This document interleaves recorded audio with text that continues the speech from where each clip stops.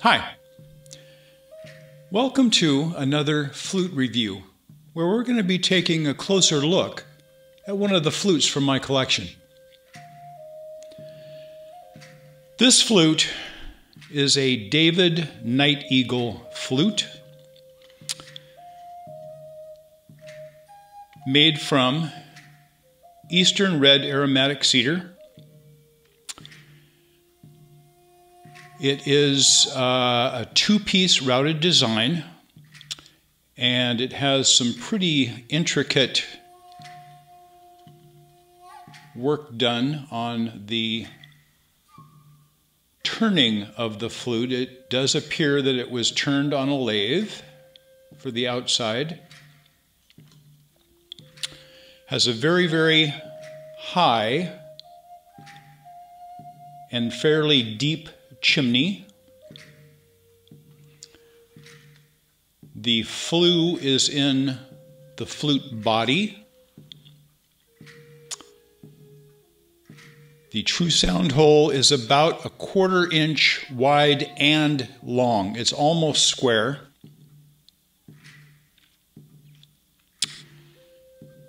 The bore is kind of an unusual size. To me, it looks to be about 13/16 of an inch, very slightly off center when compared to the outside of the flute. The breath hole is 3/16 of an inch in diameter. Has kind of a tapered, a combination of kind of a tapered and nipple style mouthpiece. So kind of a neat design there. And it isn't quite tuned to a regular key, I would say. I don't know if it's because of the block.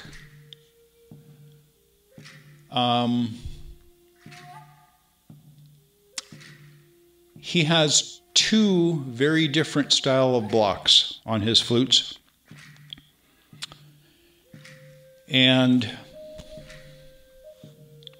this particular block, positioned just right, will help make the flute warble a little bit. And I'm going to try and demonstrate that. This is what I would call a mild warbling flute. To get a flute like this to warble, the block has to be positioned just right, and it relies on your breath pressure to get just to that right point where it's just before it wants to break to the higher octave, and then it starts kind of, the sound kind of vacillates in between the lower and higher octave. It's the best way I can try to describe that. Let's give it a try. The first will be with no effects, and then later on I'll add some reverb.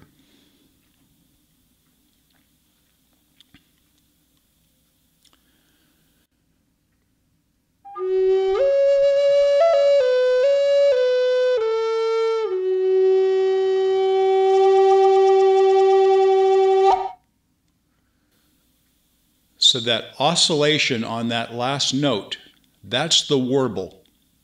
That is what a warbling flute will do. It wasn't my breath trying to cause a vibrato effect. I was breathing steadily into the flute. So that's what a warbling flute does. It only occurs on, in most cases, vast majority of cases, the lowest note.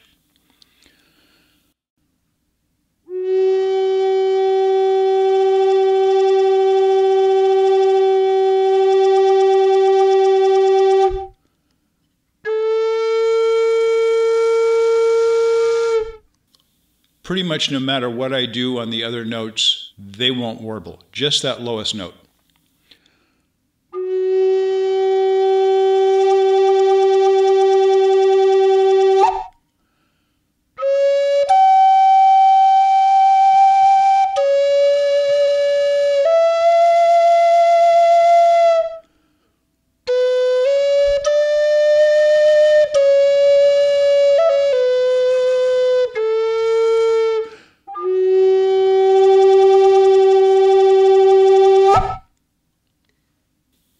Pretty cool.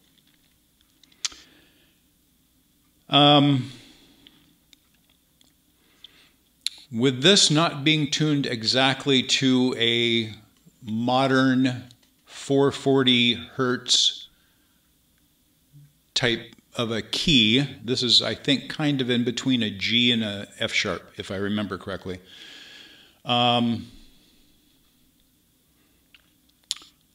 I can play it with drums or percussion, things like that. I can't play it with some of my other instruments unless I try to tune a guitar to this or recalibrate maybe an electronic keyboard or something like that. But anything that is tuned to standard pitch, concert pitch, if you will, I will not be able to play this flute with that and make it sound in tune. That said, it's a very nice flute. It has a little bit of a mellower type tone.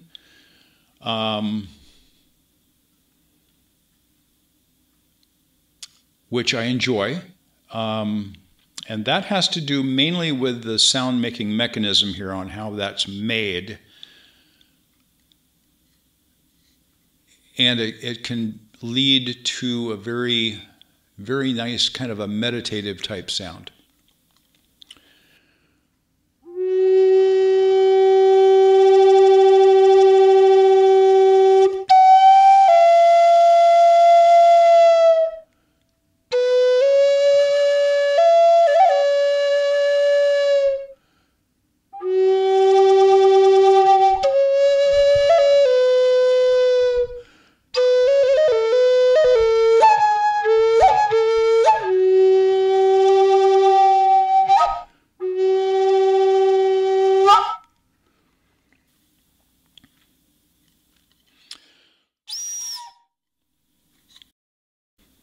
Had to clear out a little bit of moisture from the flue. It has a fairly shallow flue depth. And now I'll add some reverb.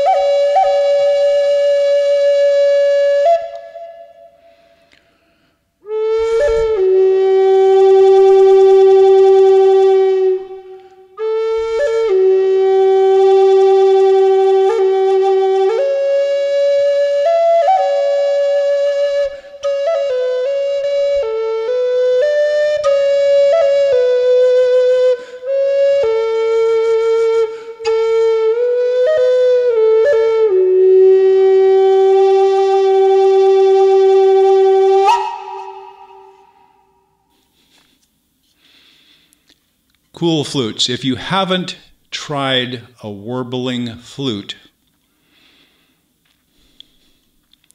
they're hard to find. Some flute makers strive to not get that inconsistency in tone. Some flute makers, by moving the block just right, if they have a chimney And a higher chimney helps lend itself to allowing the flute to warble more than one that is shorter, at least in my limited experience.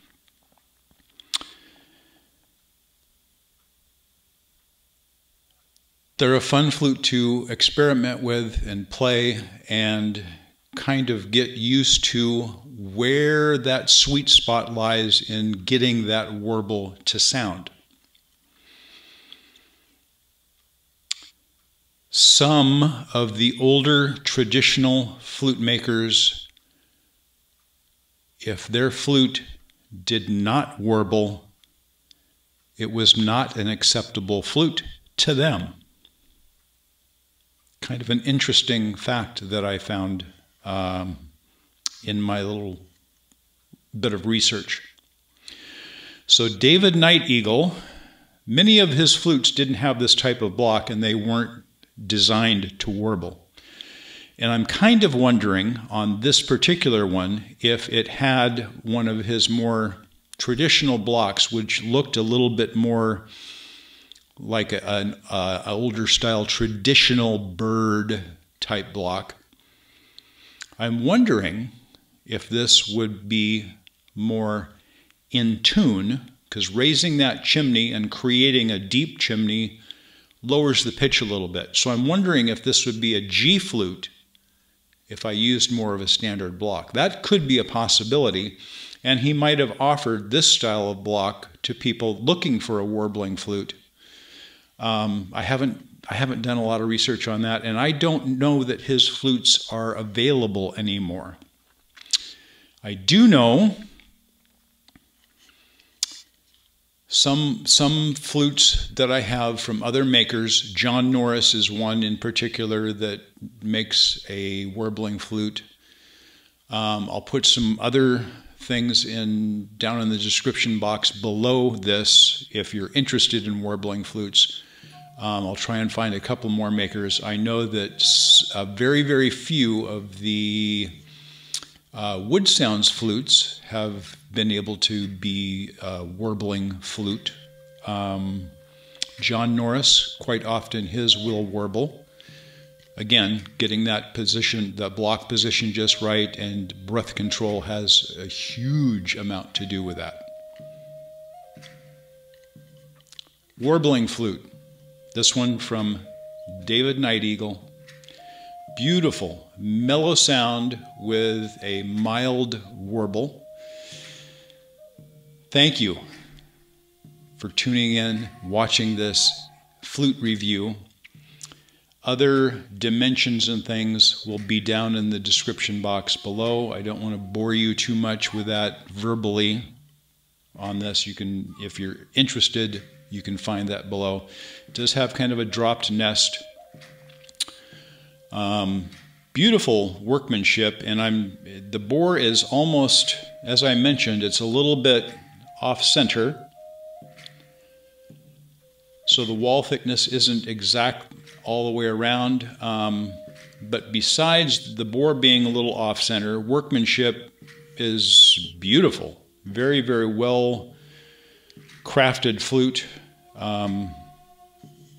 It looks to be a very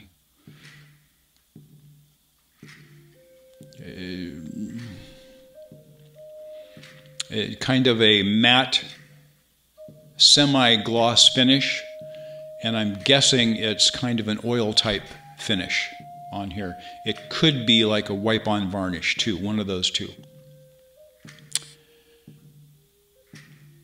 Thanks again for watching. Hope you enjoyed the video. If you haven't yet, please subscribe. Click the little bell right down over there so that you are aware the next time I post a video. Could be a flute review. It could be taking a first look at a flute that I just received. Could be a music video where the Native American style flute plays kind of the center point of my music. Could be solo. It could be with other instruments as well, if warranted. It could be a flute playing tutorial on how to play these wonderful instruments. They're easy in their initial form, a basic pentatonic scale. Minor is what most people use these for. You can also play the relative major. You can also, with some finger exercises or gymnastics, you can play a couple of different major scales on this and some other scales as well. They can be as easy or as complicated as you want your music to be on a Native American style flute. Thanks again for watching. I hope you have a fantastic day. Take care.